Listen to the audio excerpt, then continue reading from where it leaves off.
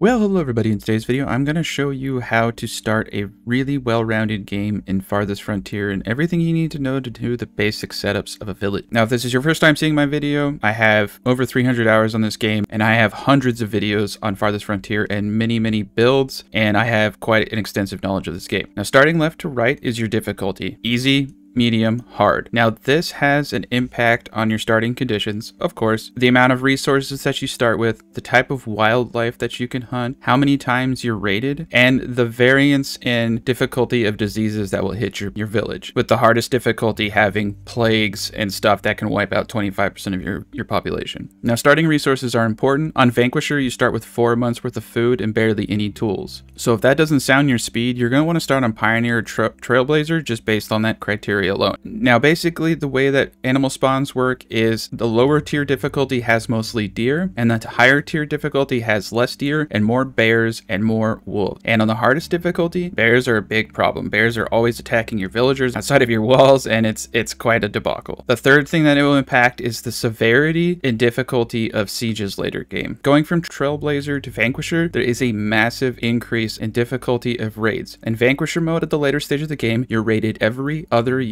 Well, like on my 1000 pot build, I'm getting raided by 200 odd people. On lower tier builds, you're going to be getting hit by about 100 raiders every other year. And that has a severe impact on gameplay because all of your production is getting halted when you're attacked, and that adds another layer to the game. So while you may think that your food is adequate, it may not be if you get raided and no one's farming. And as I expressed with the health issues, they increase in severity and scope. So if this is your first time playing, I'd honestly play on Pioneer. If you're not new to this genre and you want to challenge, go Trailblazer.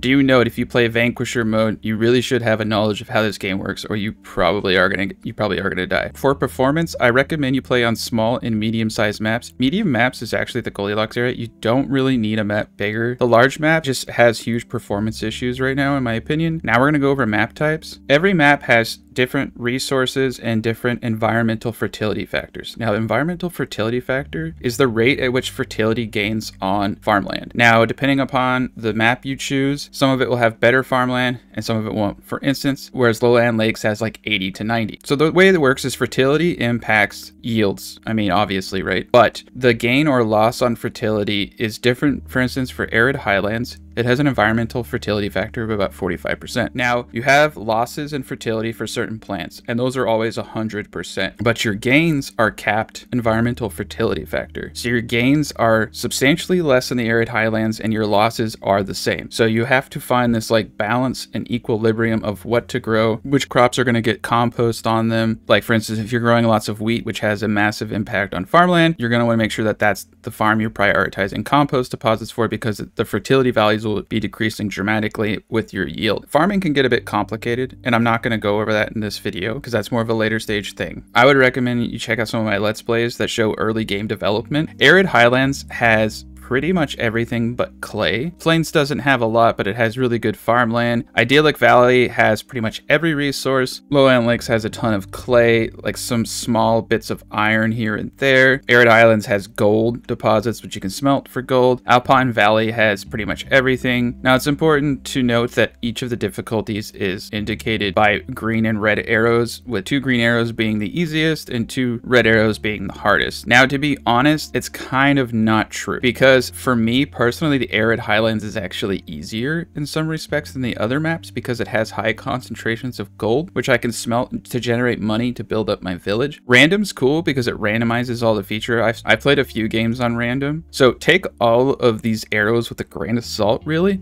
because each has a playstyle which has massive benefits or detriments. Starting off, I would recommend that you play in Idyllic Valley and Lowland Lakes, as they have an abundance of hunting ground and the base materials for things that you're going to need. Now, typically I play on Vanquisher difficulty Arid Highlands, but for this video I want to show you how the game works. If you're new, I'm going to do Trailblazer, Lowland Lakes, and I'm going to do a small map size because it's just going to load easier. Now when you start your map, it's going to look a lot like this. You're going to want to look at a host of factors. Every map has certain resources that spawn that you're going to want to look into capitalizing on. The way that efficiency works in this game is it's based on the distance from where a person is housed to their work site to storage. So there's a lot to consider. You can't just look at the short-term needs of your village. You want to look at the long-term tier 1, tier 2, tier 3. Now, you're not really going to know that if you're just starting the game. These things can help you have a successful playthrough. For the lowland lakes, you're going to want access to clay. You're going to want access to willow for basket making, and you're going to want access to herbs for both the upgrading tier 1 to tier 2 housing, soap making, and medicine. Herbs are amazing and critical. You can also actually trade them, so it's an early game trade item too. Right here we have fish. Boar farms are a more advanced feature that if you watch one of my Let's Plays, like on the Legion's Shield episode 2, that will show you how to set up a proper boar farm. So right here we have everything we need. We have a bunch of wolf dens. I would actually like to build a base right here because I want the height. You get up to a plus 18 damage height modifier. So height modifier is incredibly crucial for defenses. You can increase the productivity. We actually have iron in this map right over there. So you just want to oh wow. So this mountain right here actually even has gold, has a ton of iron, has every resource you need in the game. I want to build as close to this mountain as possible. It's possible that there could be more lakes around this area. So right here is a pretty good location. You see we have the mountain there. We want to kind of stay away from the wolves over there. I think that we're close enough to the mountain right here. We have a slight height advantage. We have herbs right next to us. We have a deer farm right over here. We have willow and herbs right here. And we have access to all the resources. Potentially right here would be a really good starting location. Easy access to everything. The deer, multiple deer spawns, clay right there. And this is a very basic introduction guide. I could actually make this a lot more complicated, but this is meant for first-time players. We're just people who are struggling with the game and are trying to learn game mechanics. All right. So the first thing you want to do is make sure that your build town center is prioritized. And the reason I say that is prioritized. That way you always have them working on building it. So I prioritize the build center immediately. Then you want to go down here to harvest resources and just tell them to start harvesting a little bit of wood so that they're continually working. You then want to look for any kind of stone you can and harvest that, but not too much. These two right here, you only want to harvest like about 40 stone. So don't have them harvesting a ton of stone, just like a few stone. Mainly your big thing early game is going to be wood. So focus on that. All right, I'm going to speed this up a bit. All right, so speed it up. So they're going to clear the area and they're going to build the town center. Now, I would recommend you have them just focusing on building the town center and clearing the land and not having anything else being built, because they'll start clearing that land instead of focusing on this initial setup. Clearing this land and everything should get you the initial wood that you need to build your base to. Now we have a lot of wood in this area, so it's going to take us longer to get certain things up. All right, now once your town center is up, hit pause, and we're going to go down the chain. Primarily 3 things you want to focus on. The first one is getting food production ASAP. If you're playing on the hardest difficulty, I'm playing on medium, you only have 4 months of food. We have 9. You still want to get this going. And I recommend substantially, no matter what difficulty you're playing on, or what your resources look like, etc., that you get 2 hunter cabins up. And the reason I say 2 hunter cabins is because these 2 hunter cabins will provide enough meat for up to 50 people with a smokehouse, which is the 3rd building you need to build in this chain. And that's why I told you to start harvesting stone, because you need stone to build it. And you want to get that up ASAP because meat expires in 6 months, but when you smoke it, it lasts like over a year and a half. So these are the primary 2 buildings you want to get up. And in between them, the next thing you want to get up is a firewood splitter. Now you need the firewood splitter to smoke the meat, and also to prepare you for the winter, you need firewood. Now you want to get the food and firewood production going first because you need time for them to start gathering resources. Housing can be completed right before winter, and that will be the next thing that you want to set up. And you want to build 4 houses, and you want to make sure that they're far enough away from your industrial building, from the firewood splitter, so that they don't get a desirability loss. But yeah, we want to get up 6 houses to take advantage of that immigration wave. So make sure that the hunter cabins are prioritized. You want everybody prioritizing those buildings. And they have a lot of land to clear, so we're going to let them clear it. So the hunter's cabin, we're going to get over here. All right, we got our woodcutter up. We got one of our first houses up. All right, second hunter up. Make sure to go to the hunter, click retarget building work area. This will designate the area that they go and hunt in. And I'm gonna just pick this general area because I have 2 spawns. It's really good. Had I had spawns in separate locations, I'd have a hunter for each. We can also build fishing down here later. All right, now that we're moving in the right direction, we want to also make sure that we get the well up as soon as possible. You can really place that anywhere because all buildings can be moved simply by selecting the building, clicking relocate building location. That allows you to move it anywhere. The only thing that can't be moved is the town center, but the town center actually can be destroyed by hitting clear and then highlighting it and then selecting to destroy it.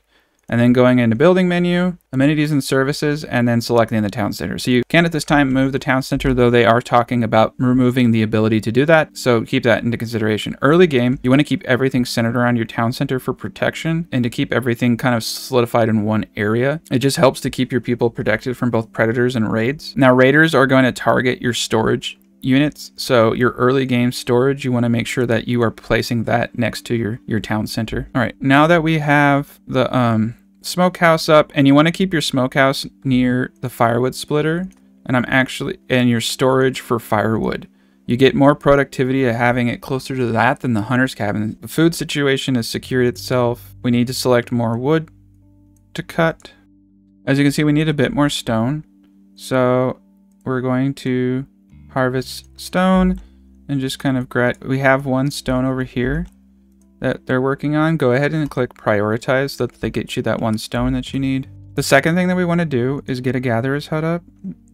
We don't want to overwhelm our people though. Let's wait for some more immigration to come in and then we'll get a gatherer's hut up because we don't necessarily. Okay, so 7 people want to come. Boom. Now we're at 18. So now we're going to get the forager shack up, and I'm going to have them start bringing in herbs in preparation of our housing upgrading to tier 2. All right, they want to mark it. All right, so the next step is we need to get our storage up, start moving towards tier 2. So get a stockyard. Again, keep your stockyard near your production to increase efficiency and near your town center to increase protection. Once the stockyard's up, we'll get the storehouse up, and then we'll get a sawmill up. Now the hunters are bringing in both meat, pelts, and tallow. Now this is great because with tallow and herbs we can make soap, and with the pelts we can make shoes and jackets. I would recommend you get a cobbler up as soon as you possibly can. So now that we have storage up, we can get the saw pit up. And you can see that the saw pit has a really large desirability negative. You want to make sure you're placing it far enough away from your cities, from your people, that you're not getting a desirability impact. So I'm going to place it right here. And I want it here because it's right next to the stockyard. And then for storage, you want to build out your storehouse and you want to build out your root cellar, as that's going to add, and I'm going to place the root cellar near my people. And that's going to add a lot more shelf life to the meat. And that's really good. We're going to need more stone. So I'm going to select another stone, couple stone, in fact. That's about 50. I try not to gather too much stone in the beginning.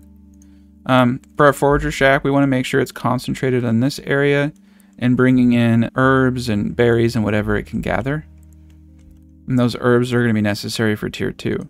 Now to go to tier 2, we need 30 stone and we need 50 wood planks and a population of 30. And a market and 8 shelters, which you would need to have 30 people anyway. So with that, we're going to start working on getting last shelters up. We're going to need the planks to build a market, and the market's going to start bringing in gold, which will allow us to do defenses and all types of stuff. Again, keep your storehouses right next to your town center. When the bandits come, you click on the bell and you'll have people garrison, but the raiders will come and they will try to take items out of your storehouses. Now, that's another reason I do the hunters, as I said, because they double as defensive units. 2 hunters can take out 5 to 6 bandits, no problem. This is your military early game, basically. All right, and our immigration's really good. We're doing a really good job of bringing immigrants in right now. We're gonna need more stone. Stone is a lot harder to find in the lowland lakes map, so you want to be constantly either buying it once you hit the trade age or harvesting it. Okay, so we have stone down here. We're going to harvest all that stone because we need a bunch of it. Now, keep in mind, this layout isn't a permanent layout. This is an early game strategy layout. I have many Let's Plays built. I have many Let's Plays showing a ton of advanced builds. I encourage you to check those out if you find this useful and if you want to know more, but this is how I would start any early game. All right, now that we have the sawmill up, I'm actually going to bump this up to 3 people because I want to get more wood planks as soon as possible. I also want to get a Fletcher building up as soon as possible so that I don't run out of arrows. I started with quite a few on this map, so we're probably okay for some time. Our entire food system is based on hunting and arrows, so if we ran out of arrows, it would be very detrimental to the society. So I'm actually going to move this forager shack down here because I rather have these herbs, medicinal roots, and willow.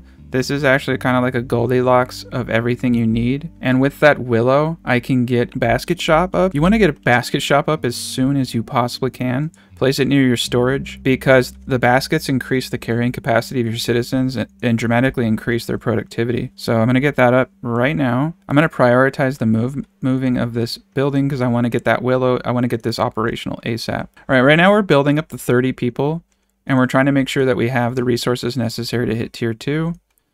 We need to get the market up next. Amenities and services, market. Now you can see that the area of the market will impact not only desirability gain of the huts, but it will bring in gold too per hut. We need to terraform this area for it to be flat. Now a really easy terraforming is not to do this, but to do strips because it terraforms the inner area for free. So this will substantially reduce the amount of labor necessary and really speeds up the terraforming process. All right, now that the area is flat, I can place my first market. Now, typically I would wall in my town center, but again, that's usually the next step. This is early game. If you want to see what much more advanced setups, you really do need to watch a Let's Play because there's multiple steps and it's over the course of hours. Eventually what I will have is a town center, a trade post, and a storage unit, all in an enclosed area with 2 towers protecting it. You want to make sure that your trade post and your storage area are walled off. It's a lot easier to wall off a small area like that of vital buildings than it is to wall off an entire town in the beginning of the game. The Legion's Shield is probably the best example I have of how to do a really good early game build. So as you see, we almost have 2 years worth of food. We have our market square up bringing in money, and we have our town center. Now, what I would recommend you do is once you get money is you build your first tower around the vicinity of your market square because they will come and the raiders will try to destroy it. Don't place it bordering it because you don't want the enemy clustering around here with the potential to hit it. You want to place it off kind of on its own, like right here. That way the enemies gravitate towards it and aren't running around and hitting the market area. Enemies will attack anything that is attacking them as a priority. I'd also once we hit tier, I'd also recommend doing one little palisade wall and gate around it. Make sure you have enough stone. We have enough stone being gathered. Check out our villagers. Always make sure everyone's all up to speed, fully staffed. I'm gonna highlight some more trees for them to cut down. Make sure your forester is getting everything. This one is. So as you can see, we have baskets being made. We made 2 baskets last year. Not great, but he's making baskets now. We have plenty of firewood. And you can set production limits on firewood. For instance, I am constantly reevaluating my needs. I would say you want about 500 at least. And so I can put this up to 2 people. And then when it reaches that quota, they'll be immediately released back into labor, so you don't have to worry about wasted resources. Okay, we're able to go to tier 2 now. We're going to upgrade to tier 2. I'm going to prioritize it because I want to get that up fast. Now that we hit tier 2, we can build walls. Let's get a wall around this tower so that it doesn't get destroyed. Put a gate on it, and we're good. Now, wood is basically the lifeblood of any build. I'm going to quasi-organize my village now that I have a defensive building, so I don't have to have everything hugging the main town center now. I'm going to get a road in here. I'm going to move the hunters closer to their work site, and I'm going to start organizing everything in a way that I would do this. Move the well up, move everything out of the way.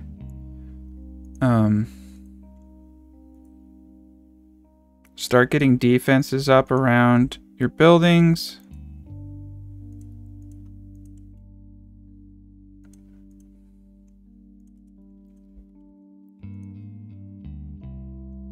leave a 1 tile gap on the outside area. This is just like a really basic design I'm doing, but leave a 1 tile gap on the outside area of your centralized storage unit.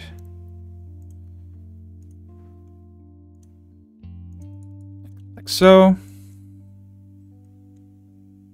All right, and get the trade center up and place it inside this area. I would have a road facing the trade center.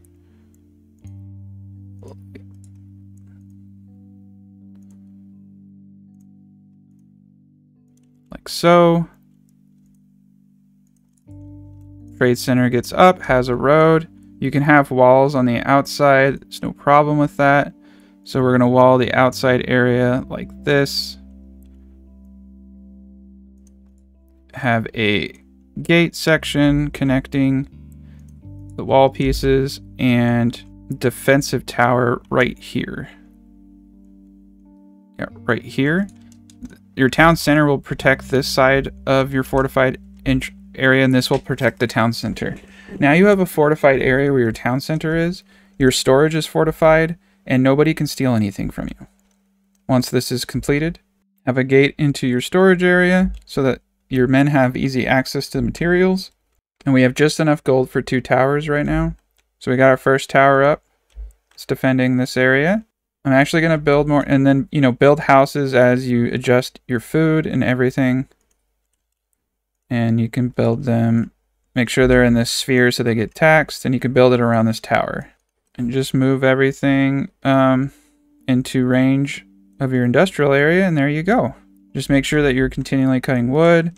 Now, as a next step, what I would really recommend you do is get your first work camp and wagon shop up. So you're going to want to go to storage, wagon shop, and this can really go anywhere. We'll do the wagon shop there. And then once that's up, we can get a work camp, and it can specialize in cutting down wood. Now, what makes this useful is when you look at your laborer, he's going out, cutting a tree down, and hauling it all the way back to storage. While the work camp, the unit just hauls it back to the work camp storage area, and then a wagon comes and gets it. This substantially increases the productivity rate of one person cutting down wood. And as you can see, I'm out of wood, but if I have a work camp, I'm going to have a lot more resources coming in for way less labor cost. Now, keep in mind, my housing area is not organized. I'll organize this as I see fit, and as I have more resources to expand. Let's prioritize the trading post, and let's highlight more wood to be cut down. All right, and when you move things, make sure that you reset the areas they're hunting. Also, be sure to check out how the deer move around. It's really important to diversify. I recommend you do an 8x9 cropland, as it uses 3 workers and has one of the most efficient setups that you can use early game, or a 6x12. I recommend you get a farm plot up as soon as you possibly can, though, to offset the probability that at some point your hunting won't be consistent, as the deer do move around and stuff happens, and that's usually how a lot of people die. So get up a farmland once you hit over 30 people and you're at this stage of the game. You can build it anywhere on the lowland lake map because it's so fertile. In arid highlands and other maps, you want to be very, very perfectionist where you place things. Like, they have to factor into the future of your build, because you don't want to move that stuff because it takes so long to build up fertility on the soil. But here, you can just do whatever you want. All right. There we go. As you can see, the 8x9 fits perfectly between these 2 roads.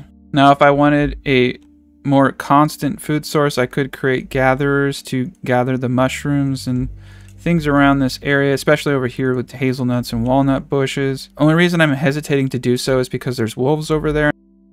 I need to build a cobbler, but I do have a bunch of pelts, and I'm going to sell all of these pelts. This gold right here will be really useful to me in setting up my basic defenses. All right, now I can sell the pelts, 324 gold, and I can hit transfer and move that half that gold into my city. Now I have enough gold to finish off my designs. I am going to add a few more houses, as I need to get this to, okay, we're at +6 now, so I can get my tower up. All right, the wagon shop is up, so that's huge. This is the critical stage of the game. There's multiple things we want to do. We want to start bringing in clay. We're going to build a clay pit down there. And we're going to do a wood camp. And we're going to do it right. And I'm going to build a road to that work camp so that the ox cart has a cleaner path. And the same down here with the clay.